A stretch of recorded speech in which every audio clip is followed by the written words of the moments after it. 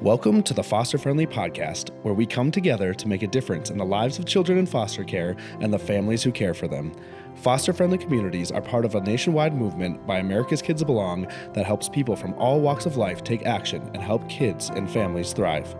You'll hear from former foster youth, foster and adoptive parents, social workers, faith and business leaders, and other experts on how to engage in meaningful ways.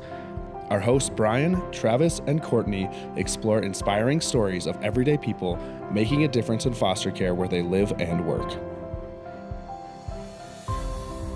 Welcome to another episode of the Foster Friendly Podcast. I'm Travis and I'm in South Carolina, and I'm joined by my co-host Courtney in Colorado. Our special guest today is in Virginia, so we're kind of across the country here.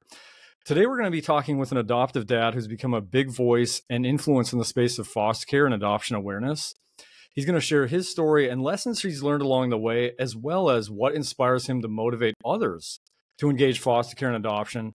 This is also a unique episode as well because the three of us on this represent transracial adoptive families. That's really cool. So a little bit more about Barry. Barry Farmer lives in Richmond, Virginia with his 3 adopted sons. He grew up in kinship care with his grandmother from ages 5 to 18. At age 20, Barry became a foster father with a local therapeutic agency to further help youth within his community. And then at age 22, he adopted his oldest son. Today, as a single father, Barry is a spokesperson for Adopt Us Kids, foster care adoption advocate for children awaiting adoption, speaker, mentor, host of the Barry Farmer Morning Show with Sharon Lizzie, a nationally syndicated radio show based out of Richmond, Virginia, and the Foster Care and Adoption Life Talk web series, as well as the creator, administrator of the largest online support group for one of the largest online support groups for foster care and adoptive families. That is a lot. Really excited for this podcast. Welcome to the podcast, Barry. Thank you so much for having me. Thank you for the invite. I'm excited to talk to you guys and spread this word of advocating that I like to do for our older children in adoption and foster care, I should say.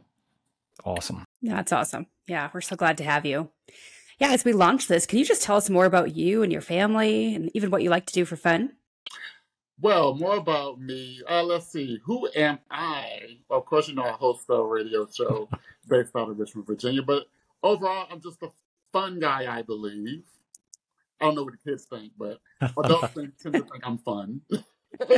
Well, then I think they'll think you're fun too, though. Yeah. You know, I like to laugh. I like to eat. You can't see me because it's really from the neck down. But, you know, I just enjoy having a good laugh. You know, even when times are tough, you know, even tell my sons, like, find a reason to laugh today or something that makes you just bust a gut, you know, even when times are hard. So I like that. My family, of course, everyone knows I have a transracial adoptive family that we built one by one, kid by kid. People tend to think that the boys are all 3 biologically related, but nobody in the house is biologically related, even, you know. You know, going viral with the makeup of our family because it was kind of unheard of, especially with social media around. You know, people weren't used to seeing African Americans with white kids as family members, as adoptive family members, and things like that. And you know, it shined a light that we do adopt as African Americans, and that single people do adopt multiple kids, and that you know we all can learn something from each other, living in a home from different backgrounds. Well said. Yeah. Yeah. So obviously fostering and adopting is part of your heart, part of your life. Tell us more about your fostering and your adoption journey. It was unexpected. I'm going to start there. Like when I first became a foster parent, from my understanding at the time that, you know, the kids come for a little while, they go home, you know, be reunited with their families. And I was okay with that. You know, it was something I thought I needed to do, something I wanted to do, something that I wanted to take very seriously when doing it. Even at my young age of 20, being licensed, and you know, my director, I should say, she was very upfront with me during the process. She said, well, nobody's looking for a single male to foster kids at the age of 20. And it's going to be a while. And I was like, I'm in no rush, you know. I just want to be available and to open my home for it. And everything just seemed to fall in place for me to do it. When I picked up this employment guide they used to have around town, I was really looking to be a truck driver. I really wanted to drive CDL, tractor trailers across the country and whatnot. But I saw this ad that said, become a foster parent today. Ages 18 and up are welcome. I was like, really? Wow, okay. So let's test this and see if they mean it. Because I was 19 at the time, going on 20 when I first did the interview and whatnot. And I had a great conversation about my upbringing with the director of the program. And before you knew it, she had asked me how old I was. And I still looked rather old back then. I still looked about, I was 30, like when I was 19 or 20. So when I told her that I was 20, she was kind of shocked. And she was like, but I feel like you can do this. I feel like you can do this. And I was like, well, you know, I already work in childcare. I've been working in childcare for about 5 years at that point. I worked at a childcare center when I interviewed there, working with the younger kids and helping run the before and after school program for the childcare center. So, you know, and we had foster kids come through that center as well. So that kind of gave me a glimpse of what these parents would be dealing with on a daily basis.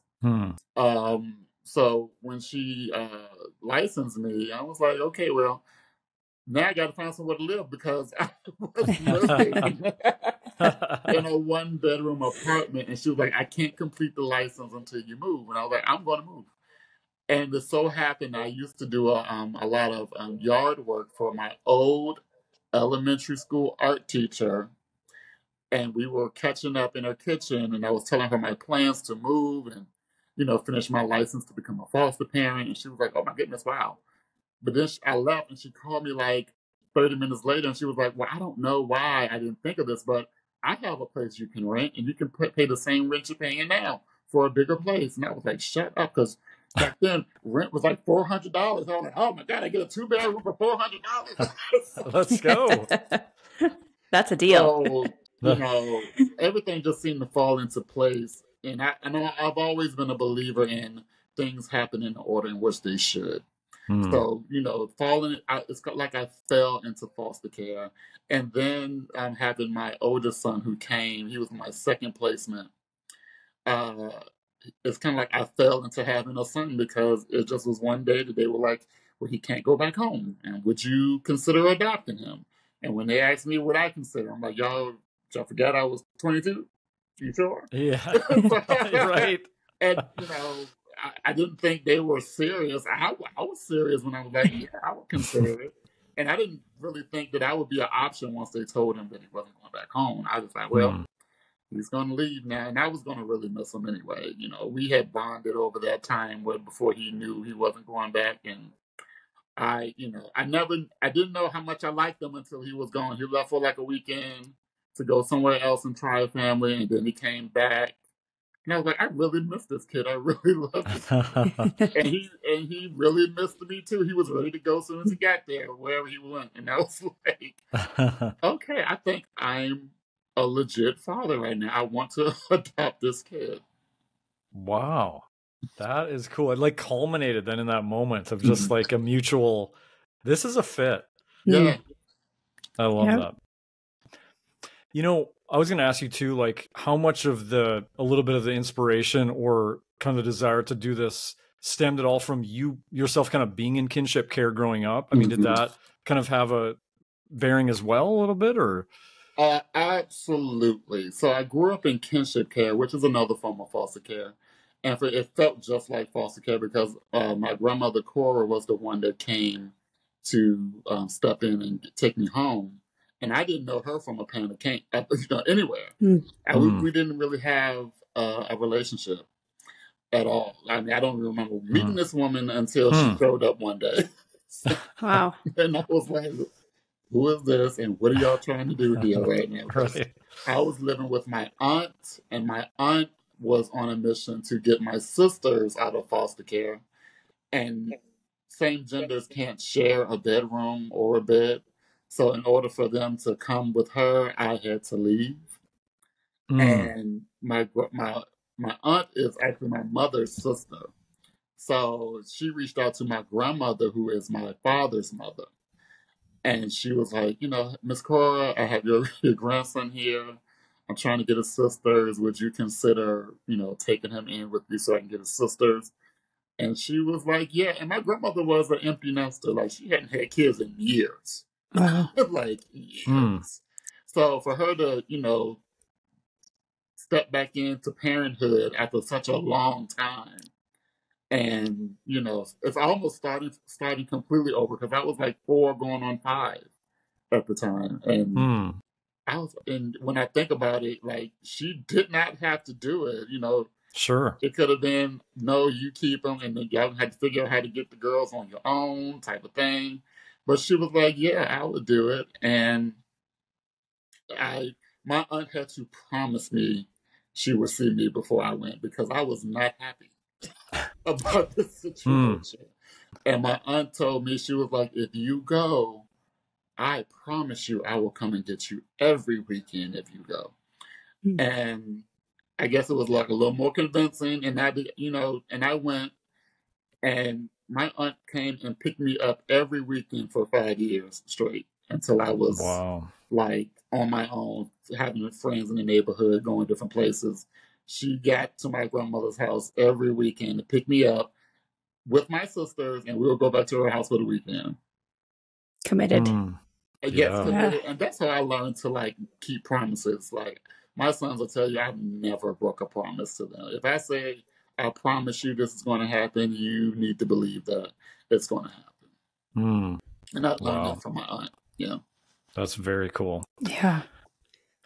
Are you still fostering today? Oh, no. I'm retired. Oh, no. I'm retired. Nice. Done your time. I am retired. I think after my last adoption, then I had a kinship placement with my godsons. So I was up to like 5 boys in the home at one time by myself. So I was like, okay, we're going to shut that on down. And we're just going to have these kids right here, because this is a lot. But I enjoyed having them with me too, with my boys, because all of them thought of each other as brothers anyway. So, it was just a house full of guys. It's like a little miniature frat house or something. That was going on. So just playing video games and farting and you nasty, all that stuff. So, I got that. Yep. With that, I cannot say I don't miss it, but even with my health right now, like, I'm suffering from heart failure right now, so I don't think for me that would be a good place to be at the moment. I'm really getting back to focusing on myself, really, because my two of my older sons, they have moved on and moved out the house, and I'm back to one, which I am really enjoying. Yeah. I'm really enjoying it. And and hopefully to be an empty nester by 42, which is going to be amazing. Amazing. So I like the advocacy part of it, because it still lets me be involved. It still lets me share my experience to help others try to figure things out. I mean, I've helped friends figure things out to become foster parents and adoptive parents from foster care. Like, they come to my home and sit and chat, and they look at the boys, and we talk about the possibilities of what adoption and foster care looks like in the home, and why certain things will play out the way they will. Sure. Well, in your interview with Today, you said about one of your earliest foster placements who would go on to become your son. And this is your quote: "This child in my head is black. When I got there, he was just the whitest white child that I ever worked with. I thought, wow, is this going to be interesting, because I have no clue what I'm doing." I laughed out loud when I read that, partly because I love the realness and the honesty there. Yeah. And again, back to, this is a unique episode where the 3 of us kind of experience and kind of talk about that cross racial lines of adoption. So, in fact, when I look at my story, we have Norwegian ancestry. I've got a great grandpa called Ingvald, and then my son Dre. So I got to be the first family tree that's got an Ingvald and a Dre on the same family tree. But anyway, more into your story. What has been your experience with transracial adoption, both the beautiful and kind of some of the challenging? The challenge was being afraid to mess up. Like, when I say I had never worked with a white child before until I met my son at that table. I was used to working in the inner city, African American children all day, every day. Even the child care center I was at, there were no white kids there. So it was really outside of my comfort zone. When I applied to be a foster parent, I didn't check a box that says only Black kids. I left all of them open. I was like, I'm open to everything, because I feel like it would be a learning experience for the both of us anyway. And, the challenge was, I was really, really scared that I would just, I hope I don't damage this kid emotionally in any type of place or anything like that. And then, there was like cultural differences, like getting a haircut. Oh, that was a time. Because I tried to avoid that part until one day we went to go do laundry. It was just me and him, and he rode past the window of the laundromat, and I caught a glimpse of his head, and he had cut his bangs, and it was not good. And I was like, man, we got to go to the barbershop, and I got to figure out what to say to them when I get there, because as an African American, at the time I had like a low cut, and I can go in and I can, just sit in a chair and say, give me an even. And they'll know exactly what I'm talking about. And I go to Supercuts with the kid, and they're like, well, do you want 3 inches off the side, something on the top? How much? I was like, lady. I pulled out a picture of Justin Bieber. I was like, make him look like this. Make him look like this. That's hilarious. Oh man, that is too funny. That is funny. And it's funny. It's eye-opening to me too, because I don't think of that side of it. I think as a white mom to Black boys and girls, I think about the hair stuff a lot. It's so different, but I have never thought about the other way around, how different it is for you as well. Yeah, it was, I had no clue what to say. And then I had just started working like with a colleague that was white, because I had never really worked with colleagues that were white before.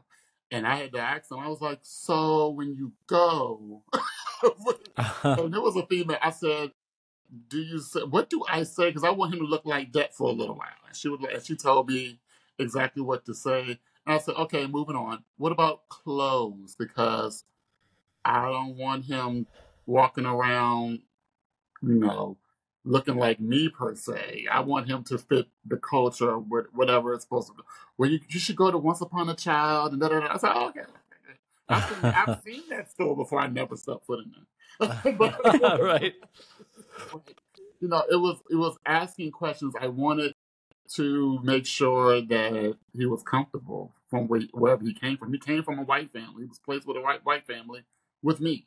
So, I just wanted to make sure I continued to have him connected that way, in a way that will make him feel comfortable. Now, I'm not going to lie. I burnt them a few times at the beach. Forgot the sunscreen. That's a new thing, yeah. Yeah. I'm like, oh, yeah, that's right. You need sunscreen, because he was a really pale little fella. And I was like, yeah. Hey. So, those were learning curves for the both of us. He definitely reminded me from then on, because it was really bad. I was kind of scared. I was holy smoke.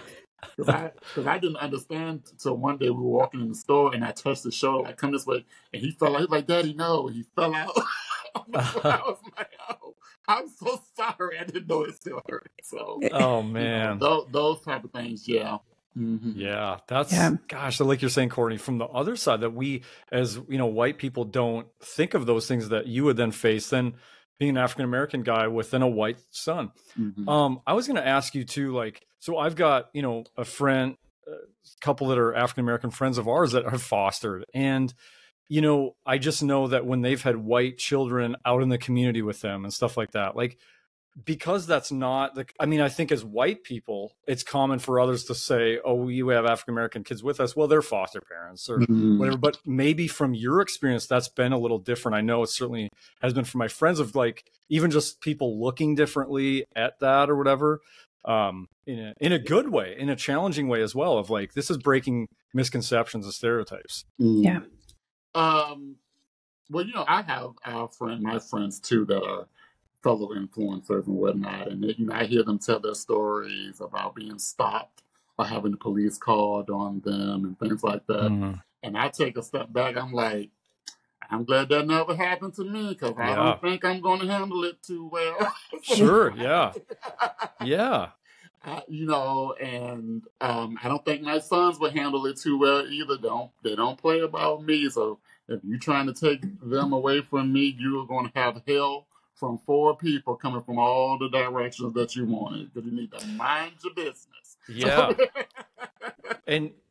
And that's so honest and real. And I think that even showcases a little bit when we look at where we're at in this country with race and making progress towards kind of these spaces that, like, that's a space that certainly has catching up to do for the public eye, where it's like, and, I'm really surprised it's never happened to me. I think it was only one time I was worried about it happening, was when we were invited by, I believe it was Disney, to come to California.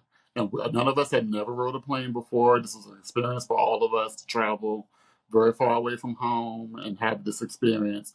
But I was like, if I walk through this airport and somebody try to play with me, I was like, it's gonna be not going good. A whole different news story right now. So, and I was really surprised. We made it all the way there. We made it all the way back home. Nobody bothered us. Nobody bothers us here. Nobody's ever stopped us here and said, hey, are you okay? Yeah.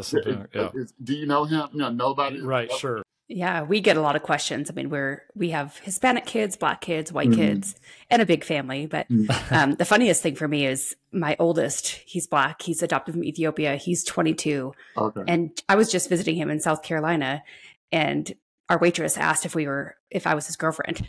So, and we've gotten that quite a bit. I'm like, okay, I still got it a little bit. I'm 40 years old. I still got it a little. Take that as a compliment. Yeah, it cracks me up every time. Well, shifting topics a little bit, you talked about being an advocate, and what led you to becoming that advocate and really being outspoken and a proponent for fostering and adoption? Well, I kind of stumbled upon that too. What had happened the first go around with the media is one of the workers for my sons came, and she was like, people need to hear from you, because I've talked to you a lot, and and your family, I want to tell you now, is very unique. Because we were sitting, by the time the media got their hands on us, we had already been a family for at least 6 years, minding our business and, just living everyday life. And so that one local news story turns into this big thing. And what I'm talking about is foster care, the joys of foster care, the joys of being a father, adopting older children from foster care, and just a little short excerpt of shining the light on something. Of course, everybody sees the picture and they're like, well, how did this happen? Type of thing, And I'm like, well, this is really about children in general. We're talking about, when you think about foster care adoption and how it's done and how it somewhat has to be done, we have children on TV begging for families in America. Why do we have that? Why must a child strip away what is vulnerable to them, which is their privacy, and say, hey, I'm just looking for another chance to have a family? And I was like, well, what if people like you and me, and we just try to speak for them? Because then they really can't articulate. They're going to end up saying things that they think people want to hear in order to grab their attention. And they're shy. And they're trying to be open, but they don't know exactly the right words to say, type of thing. So that's when I feel like I come in. I'm like, hey, this is why you should do it, because John can't speak the words that he wants to speak because he's so distracted by life right now and wondering what's going to happen from day to day and why this is happening and where is why doesn't this person want me? Why does this person keep coming to see me but then they don't come back anymore? Type of thing. And they need people to speak on their behalf to say, uh, they probably will be okay in your home. You just need to give them an opportunity to show you that you can't be scared of what may happen until you give them opportunity to see what happens. And that's when I feel like when I do things like this and do things like other media sources and whatnot, even on my own radio show, doing advocacy, we partner with Virginia Kids Belong to put the voices of the children on the radio. So, you get to see them, but you did get to hear them during the National Foster Care Month. So, I think being an advocate, it kind of helps give them the words that they can't say themselves.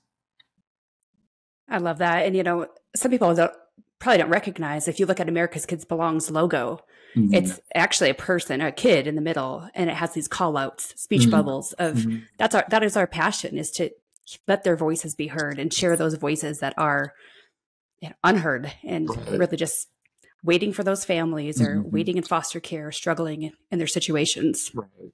Because the way I explain it, you're talking about individuals. They are living a situation that they did not create and they did not ask for. And you're expecting them to be okay with it, and they're not okay. And I know that feeling because I was in that situation. Living in a situation that I did not ask for and I did not create. You brought me here. Somebody help me. Somebody be there for me, type of deal. That's a haunting line. Somebody help me. Wow, that's it right there. So, I'm sure there's been ways, through the years now, your journey, then fostering, then adoption, that really has grown you personally in ways. And speak a little to that. Like, how have you grown from this, and what has it taught you even about yourself? Well, I would say, honestly, my family growing up, we weren't a very affectionate group of people. And one thing I know for sure that my oldest son taught me was what genuine love from someone that is around you every day feels like. And the hugs and the I love yous and the thoughtful gifts for no reason and the bonding of it all. It was so different for me that something I did not experience growing up. And once he was showing me what he needed and how his love language of how he liked to be treated. I mean, he was so simple, but it was like the simple things made him happy. And I was like, but this kid, like, and I say this about all of my boys. I'm like, who wouldn't want to wake up to this face right here? Like, how could you walk away from this? Why wouldn't you want to be around to capture these moments with this sweet child? This, and he was just the sweetest kid. I couldn't understand who would want to leave him behind anywhere. And that's when I knew, I was like, I just have to be like the best father to this kid. He deserves it so much, and I wanted to be the father I wish I had. And I think I did a pretty good job of that. He's 22 now, but he's moving on. He's 22 now, but he does, express. He was like, I'm so glad I have you, and things like that. That just makes me feel good too, and it just taught me how to love and what love from a parent should look like, and what love from a child should look like. I just, that part. I don't think you could have taught that in any training or anything like that.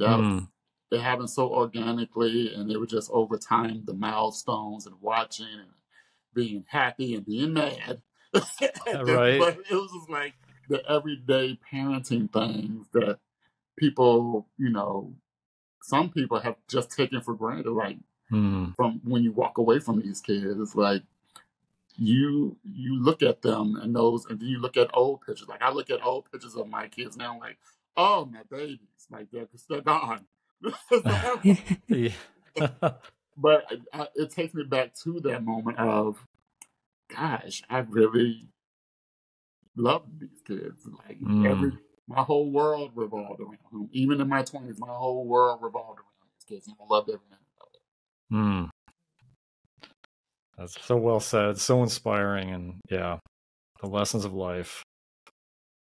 And it just reminds me too, a lot of people think they have to have it all together or know so much about parenting to step into this. And like my husband, he grew up in an extremely abusive home. So he didn't know what it was like to have a healthy father and how much he's been able to shift, and turn that around, get his healing first for the most part, and then enter this realm and even be able to connect with the kids too, which I'm sure you have experiences too, where you could just connect with them differently than maybe me, who grew up in a pretty healthy, comfortable lifestyle. Yeah, no, that's well said. That makes a lot of sense too. To have that grown compassion from experience to even be more sensitive to look and lean in. Yeah, so true. Well, tell us, Barry, more about the Barry Farmer Morning Show, some of your other creative work. Take us kind of into your world of all that you're involved with, which is so much cool stuff. Oh, gosh. Well, this show was created in my mind one day. I was like, okay, I think I want to do radio. I'm pretty fun. And for the most part, like, I'm not just the black guy that adopted white kids. I am actually funny. I like talking to people. So I can do other things, And a lot of people thought that it would have been a radio show about foster care and whatnot. No, it's a morning show. We get to talk about anything and everything. We are the goofiest bunch of people that you probably would run into behind a microphone, along with the others that do morning shows across the country, because that's what you have to have in the morning, somebody to wake you up and make you laugh and things like that. So, this show started very humble. It was just me and one of my co-hosts, Sharon, at one time. And we actually used to do the show from her kitchen table back in 2019. And we sounded horrible. Like, I was like, we sound crap. But it's one of those things you have to keep working at. We finally got a station to give us a shot at being on every day. And then a few months after that, we decided to send our demos out to a few other stations, and they decided to pick us up as well. And now we're 5 years in. We're celebrating 5 years this year with a nice little anniversary party or whatnot. And, the show is just about everything. We talk about everything under the sun. We try to be family friendly as much as we can. But it's more about friends sitting around the table just chatting. And then we have guests that come in and they don't know what to do with us. They're like, oh my God, what's just happening? And it's more of a, being there for the community. We show up a lot in the community here in Richmond. Like I said, just even for me reaching out to Virginia Kids Belong and say, hey, I got an idea. You want to hear about it? Real quick. Just to, make sure that we are community involved and we're not just sitting here in our studios just thinking of goofy things to say, but that we're actually getting out there in the community and saying goofy things in the community and just doing our part and making sure that we're highlighting different things. Not only do we highlight foster care, we highlight every year sickle cell awareness. We highlight every year single parent awareness and bringing them into spaces where they can get the resources that they need by partnering with other nonprofits in the area. So, we pride ourselves on that we're not just a one-trick pony that can turn on the microphone and say, hey, but we do things that are like meaningful to us and the community. Anything else you want to say about any of the resources kind of that you're also working on or doing with awareness around foster adoption? So for right now, I think I'm on my speaking trip right now. I'm just going from place to place and being that advocate to share more about adopting older kids that are ages probably 6 and up. Cool. I'm also still have the group, the foster care adoption talk group, and I started that a few years ago, and it was just for some of us to come together and just vent a little bit and share, because not everyone around us understands what's going on. They'll give us the good old, yeah, good job, good going, type of thing. But when you're really in the meat of things and you need a little support, I figure a group like that, along with, there are other groups, but I felt like our group was like more, it's like the radio show, kind of goofy. We just share different things and talk about different placements and things like that. So, that's probably one of the resources I'm glad I made. And that was like years ago. But other than that, I guess I'm on my speaking trail right now. Just trying to spread that word about kids waiting for adoption and foster care. Very cool. Yeah. So is there any one website where listeners can follow you, or obviously we can put links to the radio show and then any of these other the support community? Absolutely. So as I say on my show, if you're looking for me, you can find me on Facebook, Instagram, and Twitter at I am Barry Farmer. And if you need extra dose, you can always visit barryfarmer.com. Very cool. Love it. Yeah, you got it down. Well, thank you for joining us today. This has been, you are fun. So thank you. It's good. Yeah, I mean, I've been trying to tell people. I mean, I feel like when you say you're fun, you have to deliver because there's some pressure. And you delivered. I mean, you backed it up. You were fun. This was a lot of fun. Yeah. Absolutely. Thank you.